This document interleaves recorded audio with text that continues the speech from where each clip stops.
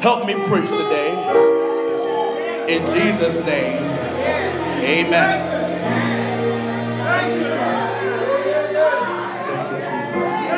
Thank you,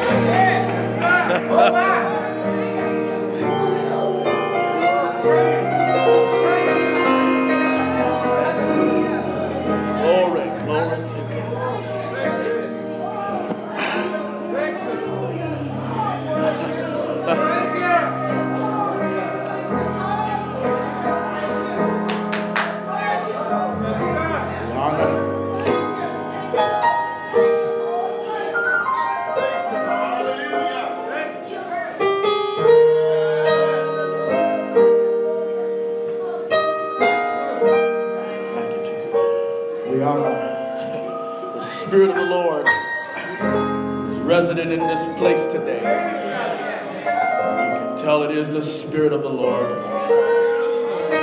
God bless you, Reverend Dicey, and God bless you, Chairman of our Board of Deacons, Deacon Ron, to all officers, members, visitors, sound technicians, everybody, nurses, ushers, Brother Brian, Brother Joe, Elder Simeon, our wonderful mass choir. God bless your hearts. Today I want to begin a series of sermons entitled Short Sermons from the Pastor. Yeah.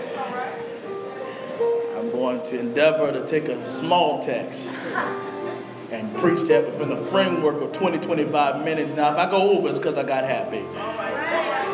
But I at least titled it Short Sermons from the Pastor. Gospel of Mark, chapter 5. Yeah.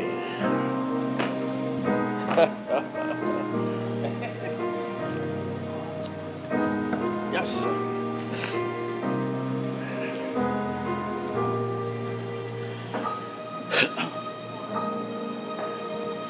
When you have that, stand on your feet and locate verse 19. Say amen when you have it. Amen. The Gospel of Mark, yeah, chapter 5,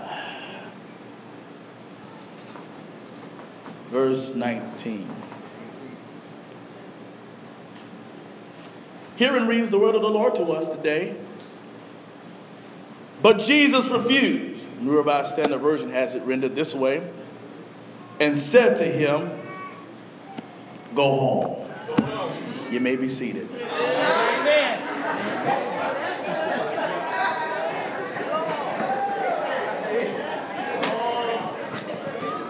Jesus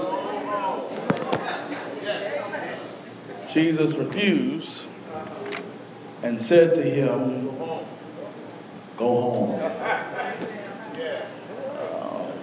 Look at your neighbor and say, neighbor, oh neighbor, go home.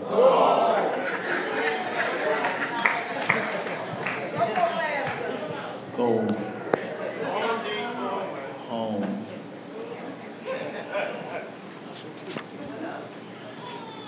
Those of us who grew up, Brother Lamar, during the decade of the 90s, remember a popular television show called Family Matters.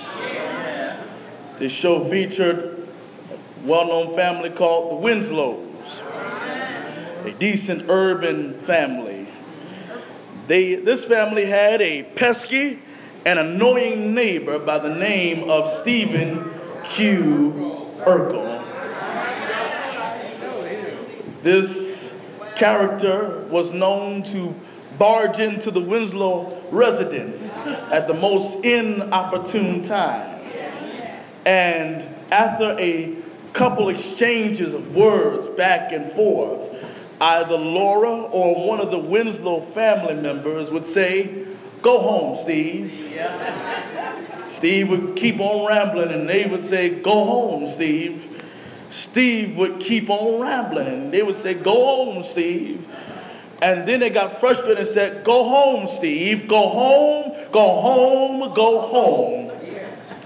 And after that repetition, Steve would finally utter, I don't have to take this. I'm going home. Brothers and sisters, I felt that this statement was pregnant with preaching possibilities. Because we come to the church during this time, this kind of holiday season, with the expectation that we're going to get out of church early. Some come with their mind. Some folk come to church, but their mind is on the next gathering that they're going to attend after this service. I'm going to a cookout. I'm going to just be by myself. Most of us only associate going home with chilling and relaxing. But brothers and sisters, can I remind each of us, just before you go home, can I just remind us that all of us have had some issues in our life? All all of us had some uncontrollable realities in our life. All of us have found ourselves in trouble that we could not control on our own. Let me see if I can talk to this side, because this side ain't saying nothing. But is there anybody on this side that can testify that you've had some things, some addictions you could not control? You had some issues, you were in relationships you could not control? That ain't this side. Let me talk to this side. Anybody on this side can say you had some debt you couldn't control? You had some financial trouble you couldn't control? All right, let me try everybody. Now, is there anybody that's been in anything that you could not control?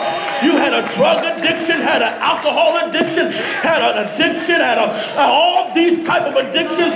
But is there anybody in here that can testify that God showed up in the midst of your chaotic situation? Come on, help me preach now, brothers and sisters. In fact, that's the reason why I'm sitting up in the church today. Because if it had not been, I wish I had a church in here for the Lord on my side. Listen, the place I am right now, the attitude I have right now, it wasn't the attitude I had 12 years ago. Because 12 years ago, I had you said the wrong thing to me, I cuss you from A to Z, 1, 2, 3. Can I get some help in here? But look at what God can. Sister Kathy, God can take a wild person and calm them down. God can show up and, am I in the right church in here? Anybody here can testify that God can take your uncontrollable mess and give you, am I in the right church? But sadly, Deacon Lynn, sadly, our testimony gets stuck in the security of the sanctuary. Many of us get so tied up because we are afraid of our story. We are afraid to share our story. But I think the text here, what would happen if each of us who would leave the church today and go tell our story to somebody else? What would happen if you went to your friends, your enemies, your family, your boo-boo, your ex, whoever you... Come on, somebody. What would happen if you went to somebody and told them about a Jesus that could change lives? What would happen if you went and told somebody that Jesus is able to save, that Jesus is able to sanctify, that Jesus is able to satisfy? Give me about 8 Baptist minutes and I'm going to get out of here. 8 Baptist minutes, 8 Baptist minutes, 8 Baptist minutes. Sons of Ray, this story deals with a man who eventually goes to share his story. Jesus and his disciples have come on the other side. They've come into Gentile territory. The disciples have just witnessed a miracle whereby Jesus spoke peace to the raging waters. He said to them, peace, be still. Now he comes on the other side. Someone shout, other side. He comes on the other side and there meets him a man, and the Bible describes this man as having an unclean spirit. Now, as a manifestation of his uncleanliness, his residency is in the graveyard. He is a living person living in a dead situation. He's a living person he is a living person residing in a dead situation. This unclean spirit has distorted the image of God in this man. This man has, because of this unclean spirit, he has superhuman strength. Now, Mark describes this man in a couple ways. First of all, he lives in the graveyard, verse 2. He is uncontrollable, verse 3b to verse 4. He breaks shackles asunder, verse 4. He spends his time in the graveyard day and night crying, verse 5a, and he cuts himself, verse 5b. Listen, brothers and sisters, there is a spiritual force that possesses this man. Now, I must confess, brothers and sisters, that demonic activity exists today in our culture. Can I get a witness in here? That, let me say that again, demonic activity exists in our culture and in our world today. For when you have racism, there is demonic activity. When you have classism, demonic activity. Sexism, demonic activity. Homophobia, demonic activity. Greed, demonic activity. Abuse of other people, demonic activity. Injustice, demonic activity. When you can commit heinous crimes such as the one that was committed at that airport this week in Istanbul, that is demonic activity. Now, let me also say this, that what most of us classify as demonic activity, where somebody's rolling around on the floor with their hands or eyes rolling around and all this other stuff, sometimes I believe that that's a cry for attention. Some folk ain't possessed, they just need attention.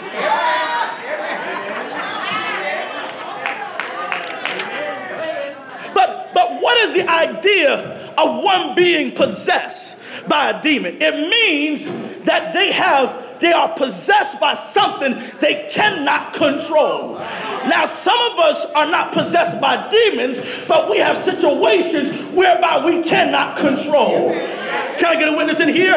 For whenever there's drug addiction, that's something you can't control. When there's drunkenness, you can't control yourself. When people have certain mental illnesses, they cannot control themselves. When a person has a bad breakup, they are out of emotional control. When a person loses their place of employment, they are out of financial control. All of us will find ourselves in a place where we cannot control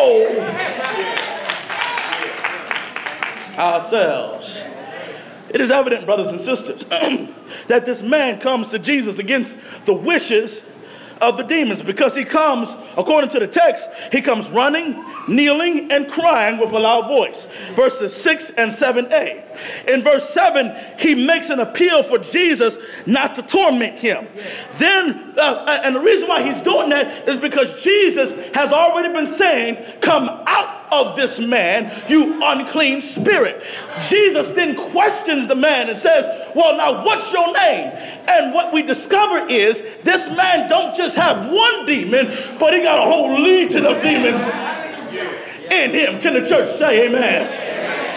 And then the Bible makes it clear that the man says, "Listen, don't send these demons into town, but cast them into," there's a herd of pigs, there's some swine, "send them into the swine," and Jesus gives them leave of absence.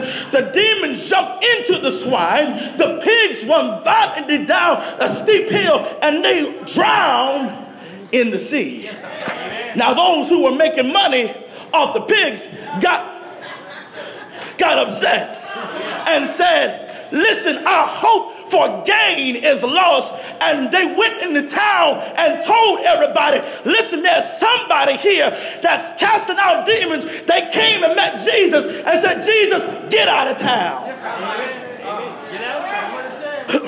Get out, go home."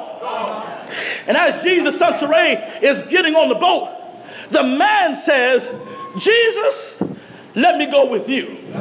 The people have seen this man sitting and clothed in his right mind. And he says, "Listen, if Jesus can heal me, I better stay with him."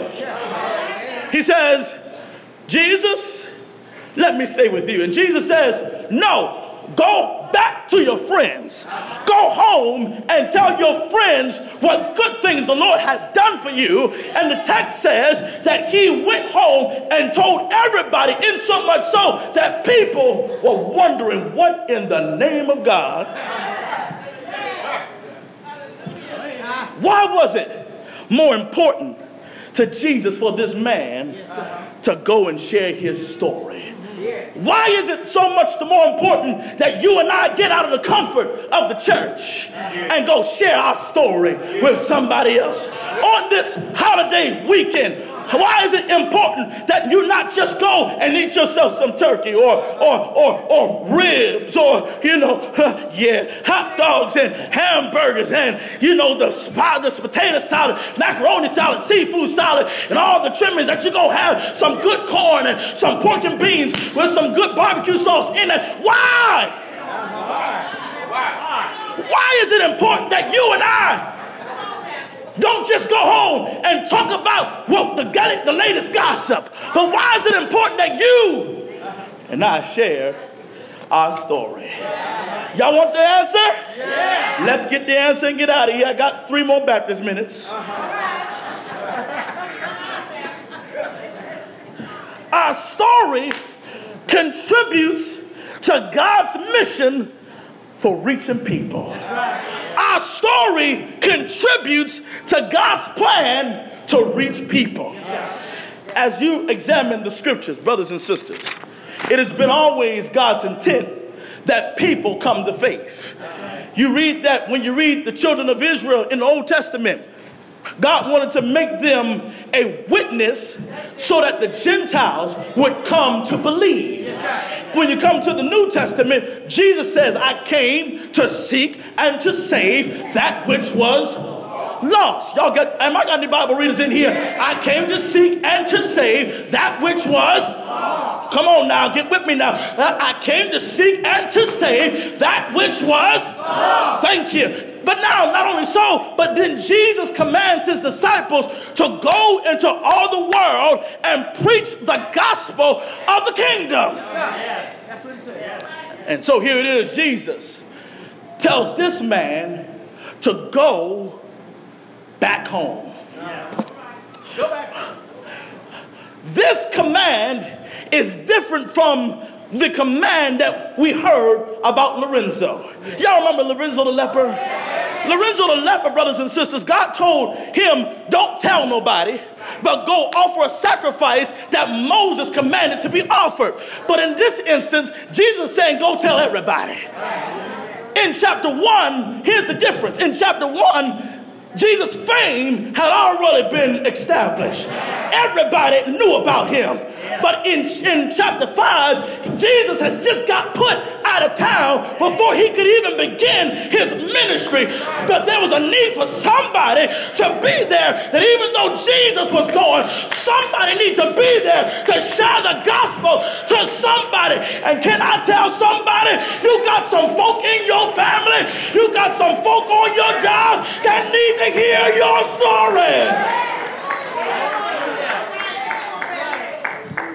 There is a great need because God wants to reach people, and we've got to stop being ashamed of our story.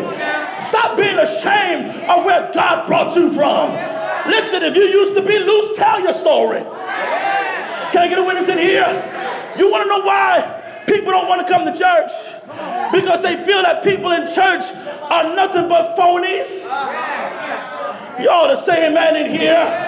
People feel that people in church are not real or transparent. But brothers and sisters, I went to God that all of us in here could stand up on our feet and tell somebody, look what the Lord has done. He took me out the crack house, took me out the dope house, took me out the party house. He took me out somebody's house.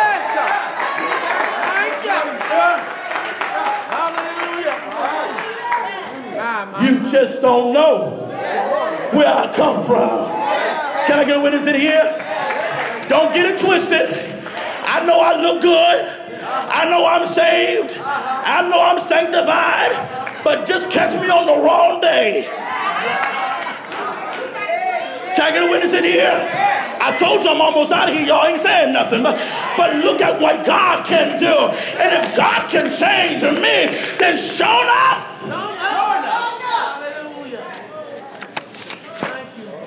One more thing and I'm out of here. We on our way out. I got 2 more Baptist minutes. But our story can be an instrument that brings addition to God's kingdom. Can I say that again? Our story, Nafis, can be an instrument that leads people or adds to the kingdom. The people told Jesus, get out of town. You done ruined our chances of making money. Get out of town. You would think they would be happy about the man being healed. But they're so concerned about their financial gain that they forget about people. I can't stay right there, but I think I ought to remind somebody, don't you expect people to always be happy about what the Lord is doing for you. Because if they're not profiting, they can really care less. Can I get a witness? That's why don't you invest your time on people that don't want to hear it. Don't you get mad when people reject you. Because if they rejected Jesus, they're going to reject you.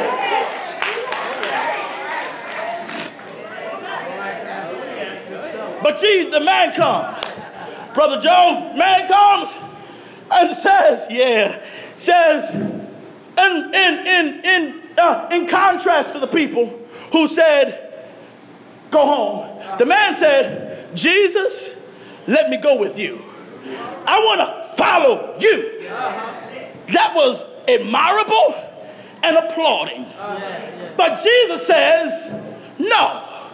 He says, go home. He refuses, but he does not reject him from being a follower. Don't miss that. Jesus refuses, but does not reject him from being a follower. Jesus said, listen, man, I don't need you. I got enough people with me. But there's some people in Decapolis that need to hear your story. So what I want you to do is go back home. Look at your neighbor and say, go home. The man goes home, and people are looking at him. He didn't say nothing first at the beginning, but he just walked. And the way he walked was different. They noticed, is this the same one who used to be possessed? Is this the same one who was living in the graveyard? And then he opened up his mouth, and his voice was clear. He spoke with clarity. And they looked, and he began to testify. I know what you're thinking. You know where I came from. But when I look back over my life, and I look at what God has done for me, listen, he did for me what I could not do for myself. The people are spellbounded. And the text here, brothers and sisters, is really calling for us. Leave the comfort of the church. We're about to get out of here. Some of you right here got stories that you sitting on. And you waiting till the end of the year to tell your story. You waiting to get behind the mic to tell your story. But can I get some witnesses in here? You don't need a mic to tell your story. Can I get a witness in here? I don't need nobody to put me behind no mic. All I need is to be around somebody who wants to hear about what the Lord has done for me. Somebody has a testimony that God can help you overcome your uncontrollable situations. God can help you overcome drug addiction. God can help you overcome racial prejudice. God can help you overcome mental disorder. God can help you overcome your relationship breakdown. God can help you overcome church hurt. God can help you overcome your family separation. God can help you overcome your marital divorce. God can help you overcome learning disability. God can help you overcome poverty. God can help you overcome homelessness. God can help you overcome health failure, unemployment, and hatred. Brothers and sisters, it's time for us to go home now. But I want to tell you that Jesus is calling for us to go home. That's what the text is really concerning. Jesus is saying to us now that God has a concern about everybody's salvation. Not only does God have concern about everybody's salvation, but God wants to use you to share your story. He wants you to tell your story about what the Lord can do in your life. Now I need you to get up on your feet for me and go to your neighbor and say, neighbor, go home. Go home and tell someone I was sinking deep in sin, far from the peaceful shore, very deeply staying within, thinking to rise no more. But the master of the sea, he heard my despairing cry from the waters. He lifted me. Now saved am I. Look at your neighbor and say, neighbor, go home and tell somebody that love lived in me. Love lived in me when nothing else could help.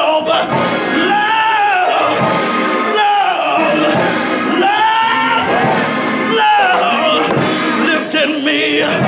Go home, tell somebody, oh, what a wonderful change in my life has been wrought since Jesus came into my heart. I've got joy in my heart with long I've sought since Jesus came into my heart. Go to somebody and tell them, go home and tell somebody that Jesus is a burden bearer. Jesus is a heavy load sharer. Go home and tell somebody that Jesus is a mind regulator. Go home and tell somebody that Jesus can pick you up, turn you around, place your feet on solid ground. Go home and tell somebody that Jesus can provide for you. Go home and tell somebody that Jesus is able to keep you from falling. He's able. Look at your neighbor and say, neighbor, go home. Go home and tell somebody that Jesus is able to do exceeding abundantly above all you can ask for things. Go home and tell somebody that Jesus is a mind regulator. Go home and tell somebody that Jesus is a heart fixer. Go home and tell somebody that Jesus will give you joy. Go home, tell somebody that Jesus will give you wholeness. Go home, tell somebody that Jesus will give you peace of mind. Go home, tell somebody that Jesus is a Savior. Go home, tell somebody that can nobody. Look at your neighbor and say, neighbor, go home. Tell somebody that can nobody do me like Jesus. Can nobody do me like the Lord. Go home. Tell somebody that he's able. He's able. He's able to do what no other power can do. Go home. Tell somebody that Jesus is a healer. But one more thing. Go home. Tell somebody that Jesus, he died. Look at your neighbor and say, neighbor, Jesus, he died. He died. Yeah. They marched him up on a hill called Calvary. They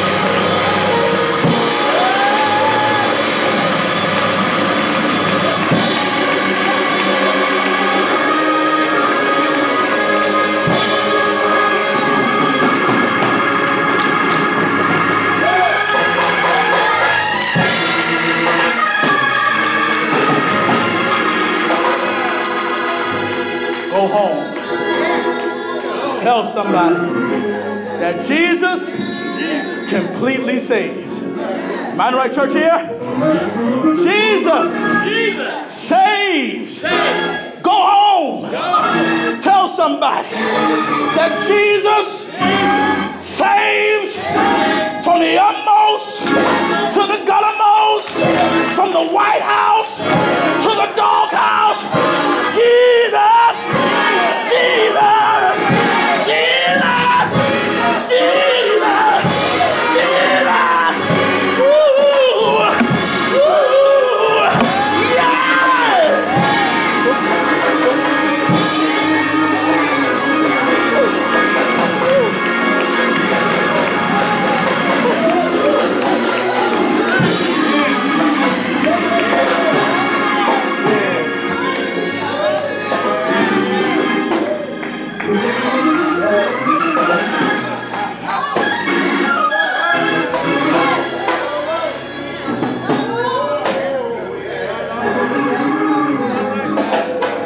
I'm through. I'm going to quit. But Jesus, go home. Share your story. Go home.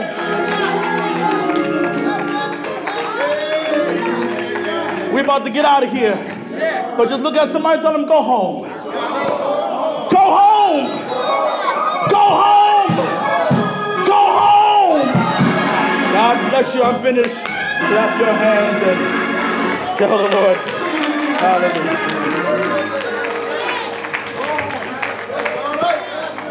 There might be someone here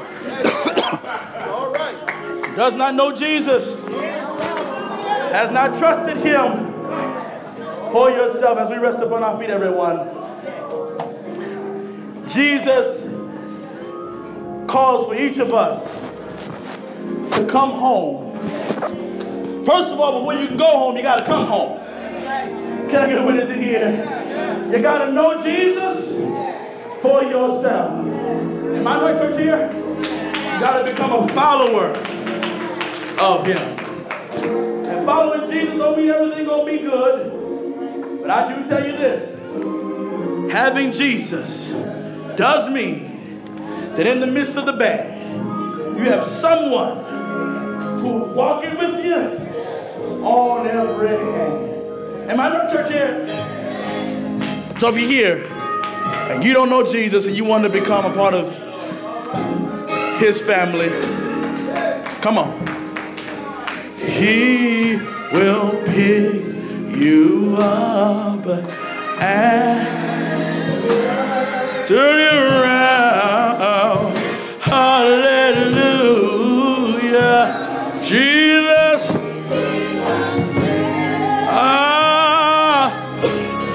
To the let me hear you. Jesus. Oh, to the Jesus. Jesus, he will pick you up. Turn you around.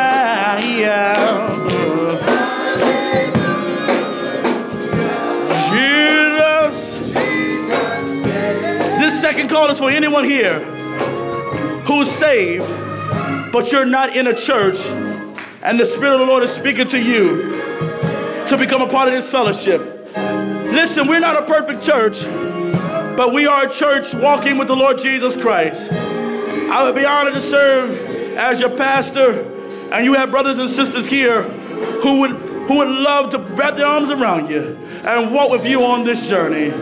So if you're here and you want to become part of this church, come on. Come on. Hallelujah. Come on. To the come on. Come on. Jesus. To the thank you, sir. Jesus. He will pick you up.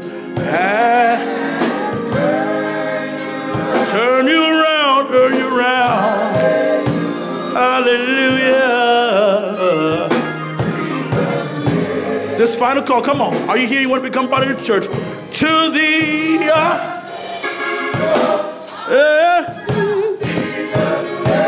come on. Come on. To the Jesus, Jesus, He will pick you up.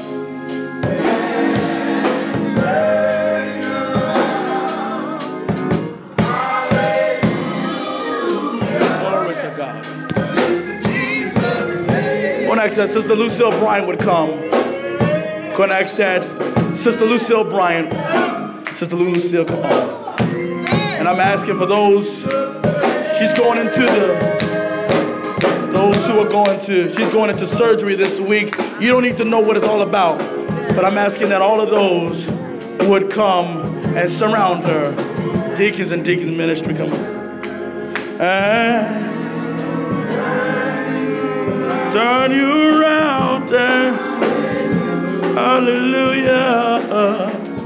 Jesus, say, oh, to the utmost, to the utmost. Jesus, say, to the utmost. Hallelujah. Jesus, Jesus. He will pick you up. Hallelujah. Hallelujah. Thank you, sir.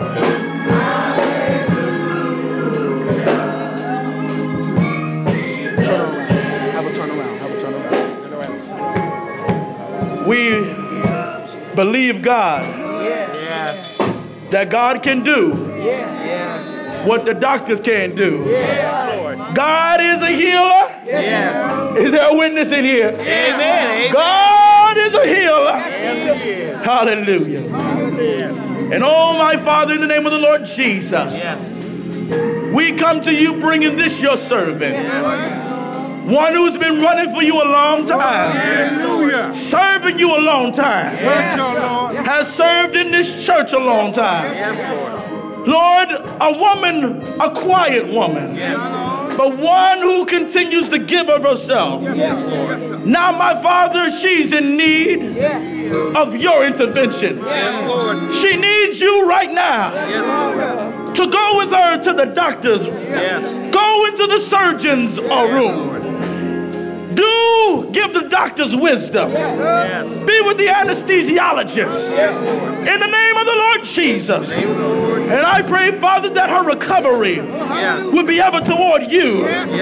We rebuke the enemy on every side.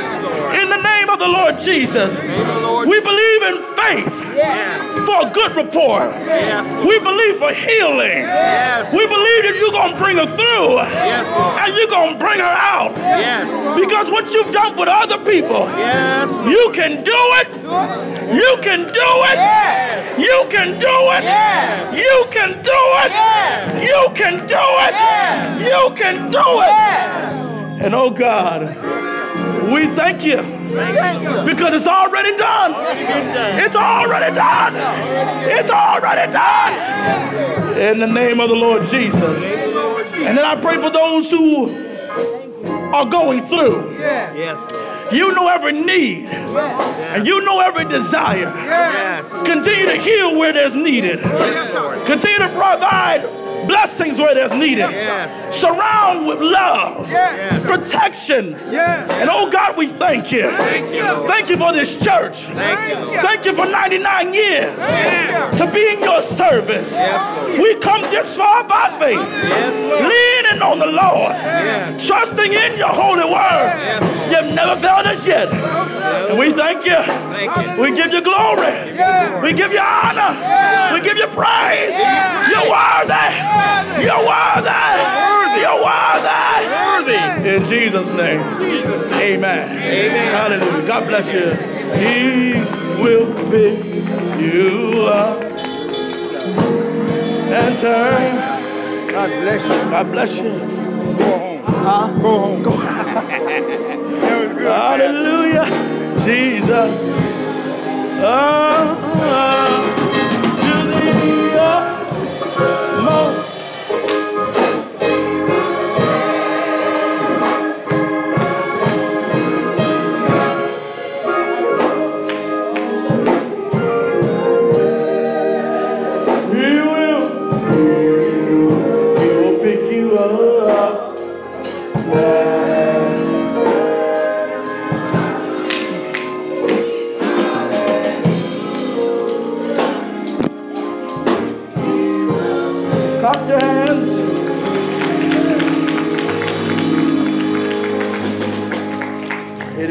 1:05. And I got you.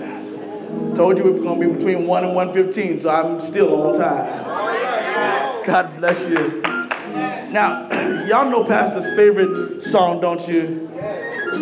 That it's not a gospel song now. Y'all know my favorite song, don't y'all? Y'all know Pastor's favorite song, don't y'all? Somebody said it, yeah. If only you knew. Next week we're going to preach about that. One of Patti LaBelle's famous singles. So Malachi chapter 1 will be that text. So invite somebody to church next week and tell them, if only you knew. Stand.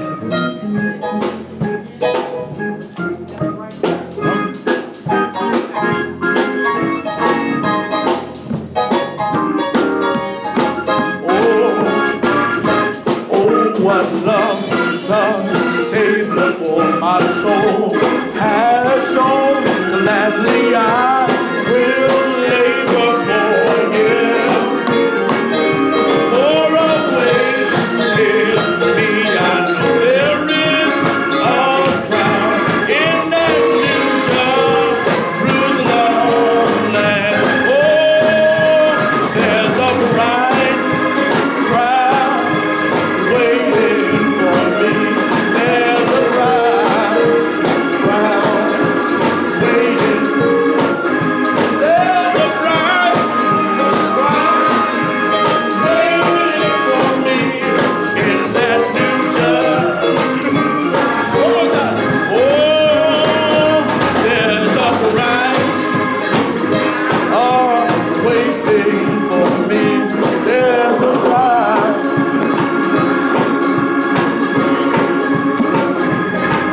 The bright crown waiting for me in that new Jerusalem land. We're going to have to learn that one. That's a good old one right there. Father, as we leave this place and go to our separate destinations, thank you for this period of worship. And thank you for your divine presence. Now you're sending us and telling us to go home. Go home and tell our story of your saving power. And now, may the love of God and the grace of the Lord Jesus Christ, the sweet communion of the Holy Spirit, rest, rule, and abide with you now, henceforth and forevermore.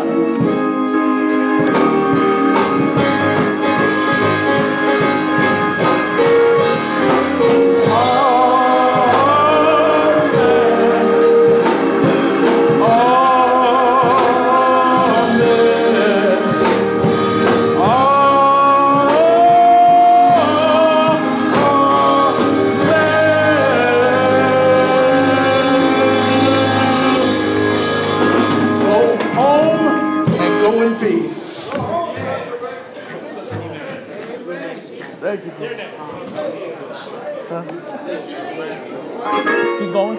Okay, that's fine.